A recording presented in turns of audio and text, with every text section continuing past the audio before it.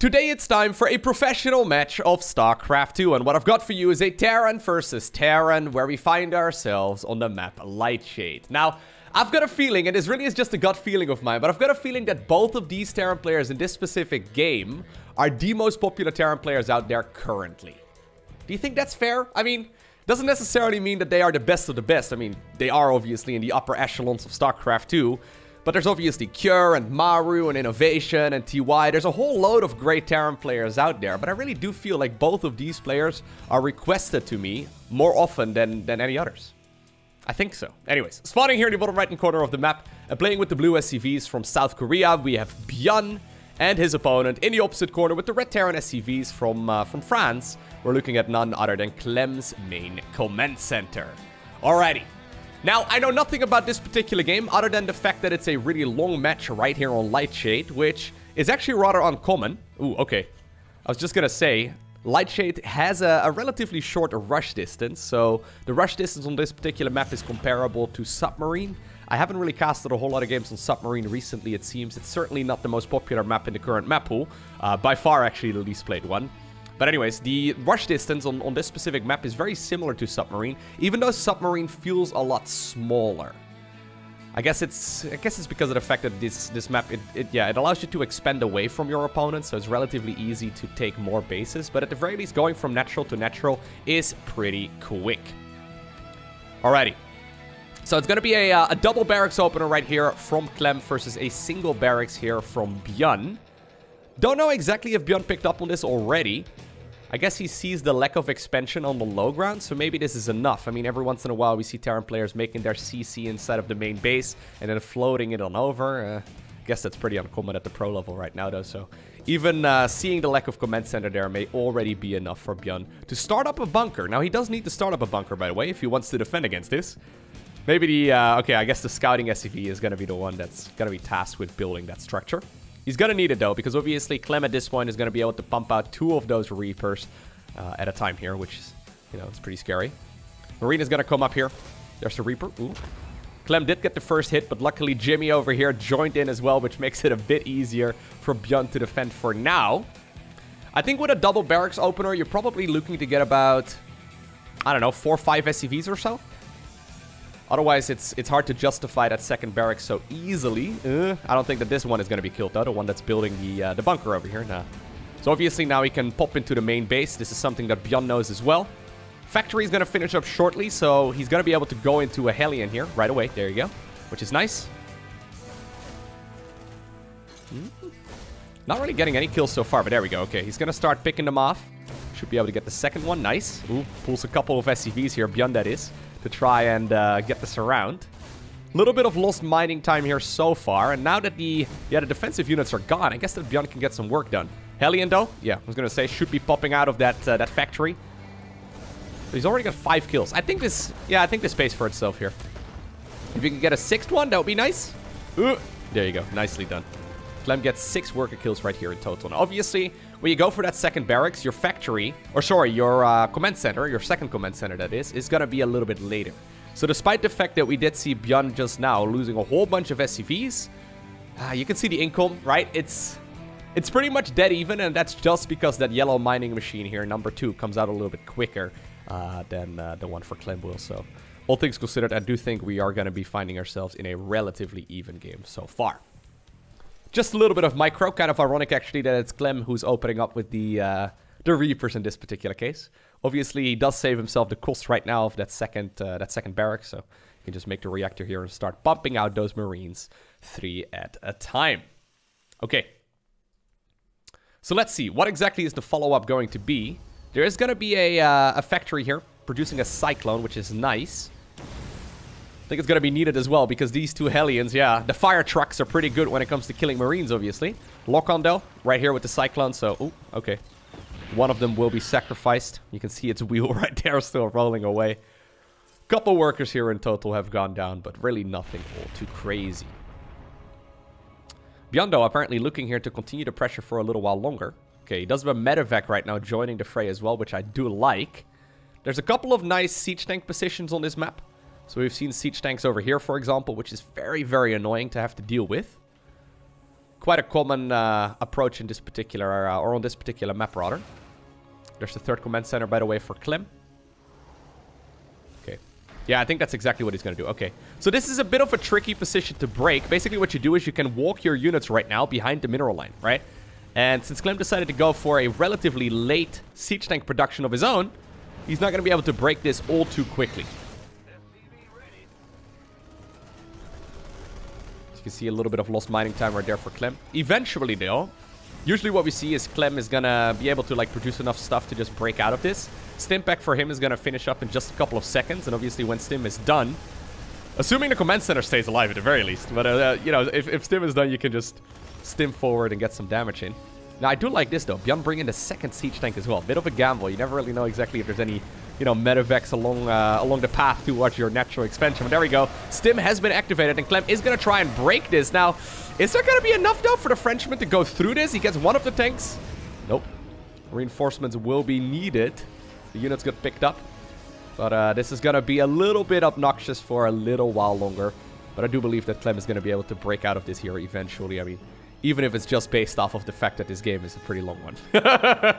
I'd be very surprised if this is something that he's going to end up losing. Because usually, if you end up losing the natural, that's basically game over. Alright. Interference matrix is done here actually for that Raven. So, not bad. In the meantime, on the side of the Terran player in blue, we have double NGB here as a follow-up. Third command center, though, quite a bit later. You can see already. Despite the fact that Clem right now is losing a couple of SCVs, it's relatively, you know, easy to catch up on, right? So, I mean, don't get me wrong. ByuN certainly is in a good position right now, but it's not like this is already game-ending amounts of damage. He needs to be careful, though. He can't really overstay his welcome, right? So at some point, I mean, you can just stim forward here and try to get some work done. I think that's exactly what we're going to see once again. Wave number 2 here for Clem. Does he have enough this time around? Ooh, okay. Good lock on there. Drops off the siege tank at the last possible moment. So right before it would have gone down, but it doesn't matter because everything gets cleaned up regardless. So yeah, ByuN certainly did overstay his welcome there. We see that all the time in this particular matchup. The thing is, right, you need to always ask yourself, do you want to stay or do you want to go home, right? Denying mining time over here, for example, is fantastic. So what this Raven is doing here is super nice. You basically just wait right now until it runs out and then you send the SCVs back. But yeah, even if it comes at the cost of losing like 10, 15 supply, oftentimes it's still worth it to just stay out there for a little while longer. Because it makes it difficult for Clem to start up any counter-aggression. And obviously you might get a couple more SCVs here and there. Okay. So, Clem now is going to be the one who's probably got more siege tanks, right? Oh, actually, no. Slightly behind, actually. He's got one siege tank less. Regardless, his siege tanks are in nice positions. Love the fact, actually, that there's also now a Liberator, so maybe you can siege that one up. Is that in range? I don't think it is. I'm not sure if it was, but it doesn't matter. Either way, Clem does have the siege tanks right now on the low ground, which is nice. These wheels here aren't going to be in range, so you got to get those unsieged. Ooh. Siege tank on the high ground, though. 2 siege tanks, that is. Gonna get a little bit of work done. And I wonder right now if it's gonna be Clem who's gonna be overstaying his welcome. Obviously, alternatively, you can always fly the 3rd CC indeed up north. I was just gonna bring that up. He didn't make his in his natural, so it's a relatively short flight on over towards the northern location. So it's really an eye for an eye so far, right? We saw Clem expanding a little bit later earlier on. Then he got his third a little bit faster. Supply-wise, things are pretty much even. Wouldn't be surprised here to see relatively even unit counts as well. Yeah, look at that. 29 Marines each. Now, once again, Clem gets in a good position here. This is difficult to break here for ByuN. I mean, it's going to cost him a bunch of Marines. At the same time, this 3rd base is in a world of trouble. There are a couple of Vikings here, which is nice, but you know what? He might just be able to get the 3rd CC. If he gets the 3rd CC, that would be a disaster. ByuN has to basically commit here to fighting this, because otherwise the command center goes down. Siege tanks are unsieged. I think eventually there's going to be enough. There we go. Okay. And with that, ByuN is going to be able to push those units back. Guess whose turn it is now? It's like the reverse Uno card just being thrown around here the whole time. It's like, your turn. No, it's my turn. This is actually, like Terran versus Terran. I've compared it to chess many times. Right? Because it's very strategic and it's all about position and all that. Right now, it's also apparently turn-based. A turn-based Terran versus Terran. I mean, it's still real time, but... a TTS? Real-time strategy? RTS? TTS? Turn-based strategy? Or, I don't know. Here we go. No, it's TBS, obviously. What in the world am I thinking? Counting and abbreviations? Not even once. Alright. Let's see. ByuN, don't overstay, okay? Don't stay too long, my man. We've seen what happens. Couple times now. It's crazy to me how the supply counts are still so even, right? Look at that. They're so in sync. 4th CC has been started up for Clem, though, which is nice. 2-2. Relatively even as well. I mean, there's a couple seconds of difference here, but really not too crazy. I'm glad that we can zoom out so far these days in StarCraft 2. Like, back in the earlier days of StarCraft 2, you couldn't zoom out at all. So, for those of you wondering, I get this question all the time. If you hit hotkey Z, so Z, on the keyboard, you can zoom out this far. And if you hit Shift Z, you can go a little bit further. So, this is the furthest I can go. But, especially with these siege tank battles, right? Being able to see both of them on the screen. On one screen, that is. Super helpful. They are digging out the trenches right now, right? Just sitting there, waiting until the opponent gets close. Okay. Now, the sensor towers here, super helpful. So even though ByuN didn't see the units there, he saw the little blip right there on the radar. He saw the little red icon. It indicates to him that something was close. So he can see those as well from your opponent, right? So right here, for example, for Mr. ByuN, he can see that exactly this circle is where his opponent is going to be able to spot all incoming units. Very helpful. Because, of course, Terran players are not as flexible as, say, for example, Zerg. They need to make sure they get their units in the right spot at the right time. Now, ByuN at this point, going for some multi-pronged harassment, apparently tries to push up the high ground here while simultaneously coming in with a bunch of Marines here from the right side. Whole lot of units over here will be killed, although I think a bunch of Marines there in red ended up going down as well. Is there going to be enough right now for ByuN to push through this? No. He decides to back off. That was an attempt, though. One thing you always have to worry for here as well is flybys into the main base. There's not enough medevacs over here, but it can be very dangerous. And once again, the supply count. Look at the supply count. Pretty awesome. You can see how close the skill level is, right? Okay. So I was just talking about it. He's scooting around the edge right there of the sensor tower. Here's the medevac drop heading towards what seems to be the main base. This way you can set up some third base or three-pronged aggression as well. Ooh, nice cleanup though. Clem found his opponent sitting out there. Still for a little while longer. Managed to get the kill. Very nice. I mean, this drop actually not achieving that much. Gotta be careful, obviously. On this map, you can relatively easily make it out of there as well. So, ByuN has decided to forgo a 4th command center for now, right? So, instead he's going to be floating his main base on over towards the low ground base, whereas we already see a 4th command center here for Clem. So, this is a big deviation. Despite the fact that the supply count here is dead even, it's very important to note that, I think. Ooh, nice. Fraps a couple siege tanks here. Gets a 3rd one as well. Oh my god, alright. There's the bulldozer. ByuN got himself a whole lot of kills there, and that all of a sudden puts him in a phenomenal spot. If you decide to forgo another command center, obviously you're going to be able to spend those minerals on other things, right? In this particular case, that's a lot of Marines. So right now we're talking 87 Marines here for ByuN versus only, well, 41 at this point here for Clem. Once again, multi-pronged harassment. You need to always be splitting units against Clem. I feel like I actually called ByuN Clem earlier. Did I? I may have gotten my naming wrong here at some point. I'm not sure. Anyways, ByuN goes back into the main base.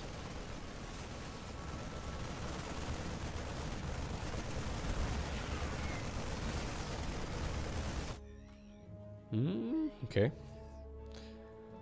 It's hard to dedicate enough units at the right place, right? So you can see right here the spread of siege tanks. Is Clem gonna have enough? Ooh, to defend all of this. Well, here comes ByuN apparently. Oh my god, I don't know if I like that move. That were a lot of Marines that were just thrown away right there by the South Korean Terran player. Okay. Here it comes again.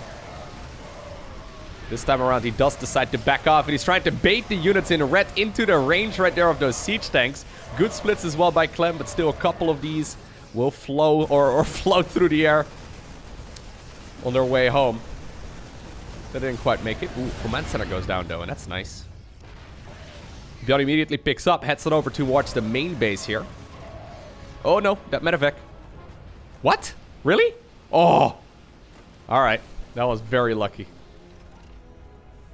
Clem tried to get the final hits there, but he just barely didn't get it. Okay. Now all of a sudden, I guess we have 3 command centers going up against 3 command centers, huh? Planetary Fortress is really nice.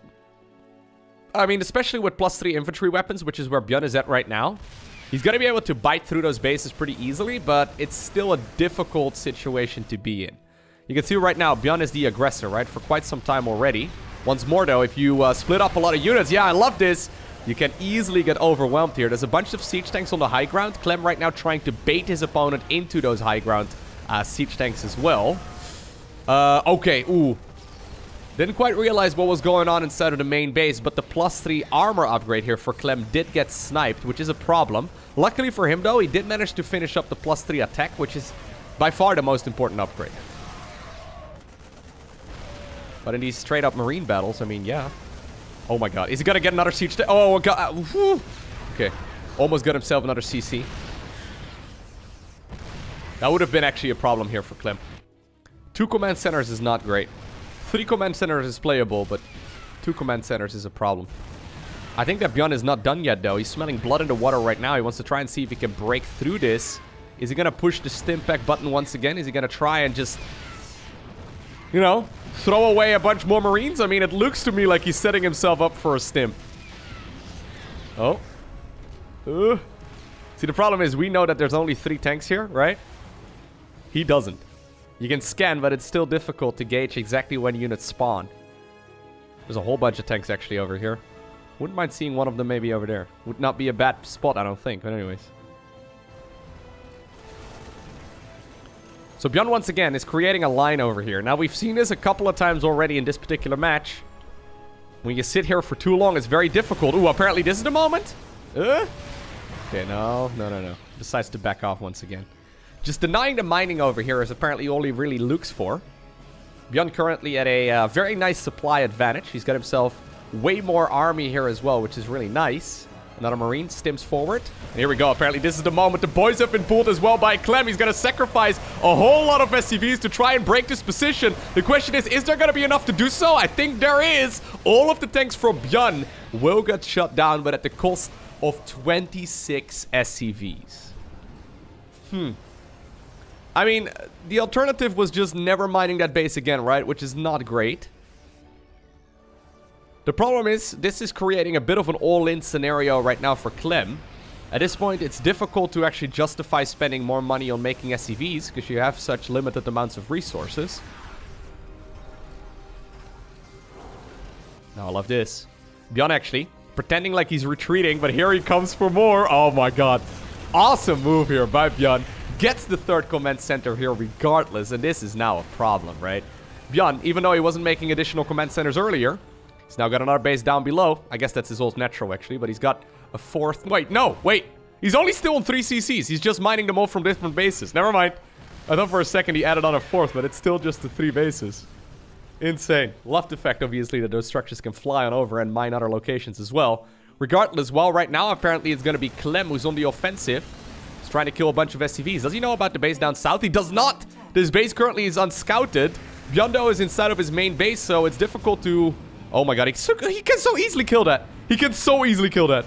Anyways, he doesn't really know exactly what his opponent is doing right now, right? And while you're multitasking at 100 different spots at once, the drop in the main base even gets denied here. It's difficult to look around for everything. ByuN is getting a lot of damage done, right? He's right on top of the Terran production here, so Clem is losing pretty much everything. ByuN at this point, well, 50 supply up, right? That's a phenomenal amount. Oh my god, I feel so bad here for Clem. This would have been a really, really nice way to get back into this specific match. He just doesn't see it. Ay. Okay, a couple more supply depots here as well. You can lose a couple, but... you can lose a few of them. Now, one thing that Clem does have here is that he's got way more siege tanks. Yeah, look at this. Ooh, couple Marines here coming in from the back as well, trying to get a tank. Nope, not quite. 12 siege tanks versus 4. That is something worth noting. It's difficult to push forward, obviously, with siege tanks, but Clem right now is leapfrogging them 3 at a time. Vikings now getting some shots in as well at one of those command centers. I think it will go down, yeah. So ByuN now effectively on 2 base economy. The SCVs were already heading on over towards their new base, but there's nothing to return those minerals to other than, well, I guess this expansion here. Man, the fact that Clem didn't see that base down south really sucks for him. Okay. Ooh, apparently what ByuN is going to do is just evacuate everything and go on over towards that spot. I don't know if I like it. I guess it's easier to defend when you're mostly marine based because Clem has to go uphill.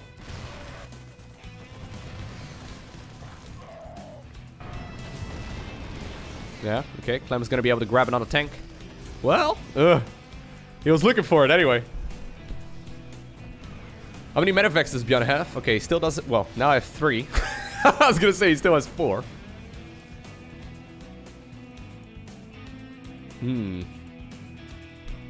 Okay. Clem in the meantime, by the way. I mean, despite the fact that he lost all of his production, normally that's game over for a Terran. He's now slowly rebuilding a little bit of it. He's got himself another command center that apparently he's expanding south with. Nicely done. Adding on the supply depots that he lost inside of his main base.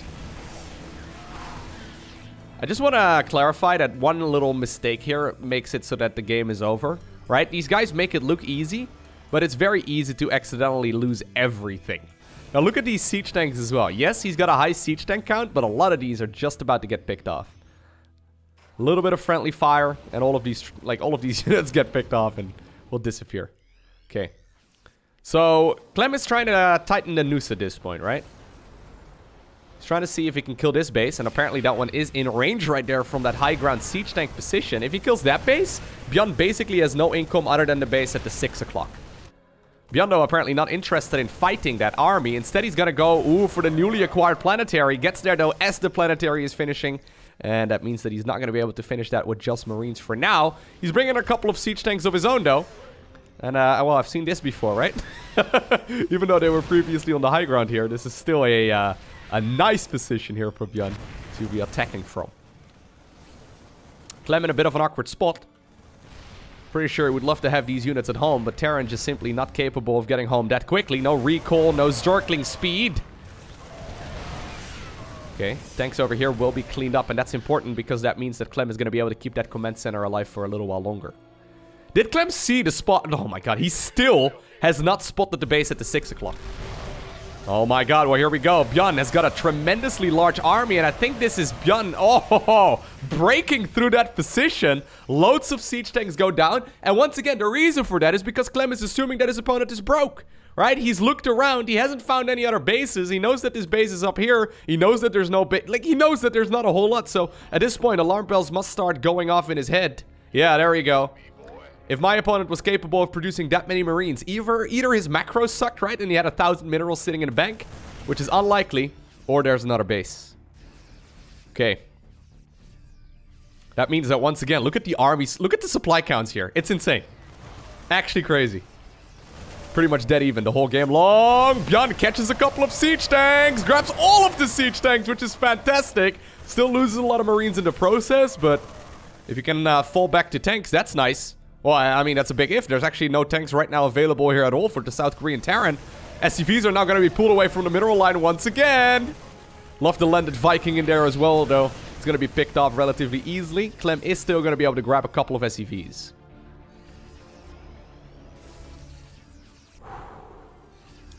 Now, if you look at this objectively right now, I'm seeing 3 command centers here for Clem versus only a singular base for ByuN. He does have a base with some mules and stuff, which is nice, but there's still an orbital available here for Clem as well. Income-wise it is. This should start looking better and better for Clem here as the game progresses. Look at the dance. When there's no siege tanks, this is so awkward. Neither player really could afford siege tanks here for a little bit, so they're just dancing. They're playing Marine Chicken, where the first player to stim is going to be the one that gets to decide the pacing of the battle. Well, Clem is going to come in. He's going to force his opponent to stim as well. Siege Tank. Oh, it gets a bunch of shots off, and this is really nice right now, I think, for Clem. That being said, though, ByuN does manage to break through that position because of the concave, right? 14 SCVs, though. That right now knocks back ByuN, or it knocks back,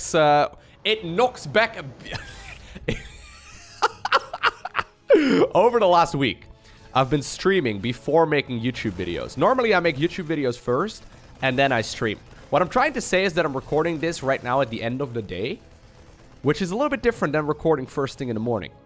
What I tried saying, though, is that ByuN's economy was knocked back to early game eco, right? Beginning of the game eco. There it is. Third time's the charm, baby. I got it. Alright, let's see. Next thing I'm going to tell you is that I'm actually human. No, I'm just kidding. I'm not human. I'm a robot.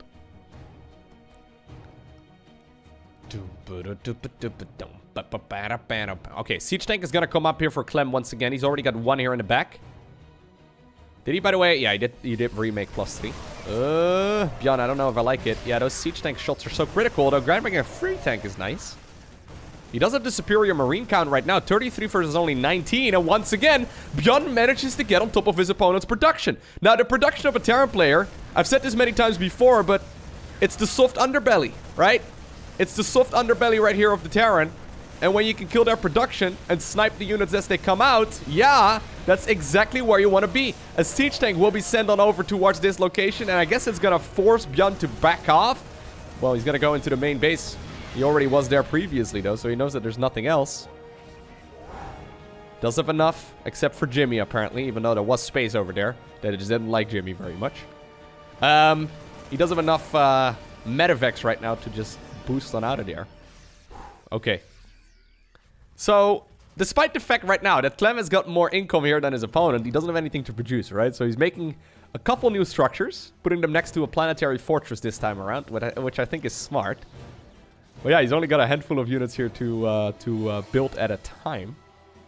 ByuN, though, he's got a lot of structures, but no income. I think I still favor Clem's position here because of it.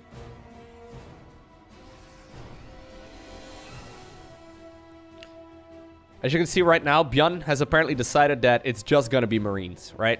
He's got a little bit of gas income, but not a whole lot. New command center apparently was produced during all of this as well. There's no medevac over here. Well, there's one flying on over. Makes it difficult to stim, right? If you lose like 20% of your army every single time you stim. Because you don't have medevacs. Okay. Another planetary here. Apparently, slow and steady wins the race, though, right? I think this is really clever by Clem. I think many of us would have felt obligated to go in for a push right now, but Clem's like, no, I'm just gonna morph into planetary, put up a couple of siege tanks, force my opponent to engage me instead. I mean, ByuN can't engage in there. There's planetaries everywhere where he wants to fight, and Marines alone are just not gonna cut it. How can you break through this? Wow, this has been an insane back and forth match. I love it. Jimmy over here. Wow. Jimmy, you absolute madman. He's got a story to tell by the campfire, assuming he actually makes it until the end of this match. Jimmy, just go hide, man. Stop scouting. Don't do it, Jimmy. It's not worth it. Stop using your combat drugs. All right, he scouts the low ground. Oh, no. Oh, no. Clem. Yeah, he's going to force the issue right now. This is Clem saying, get off my lawn. And with that, ByuN is forced to tap out. Now, the real question is, can we back up here for a second? No, hold up. Back up 2 seconds then. I need to follow Jimmy's route.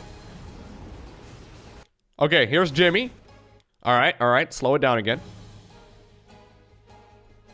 Does Jimmy live through this, okay? He's got 2 hit points and a dream.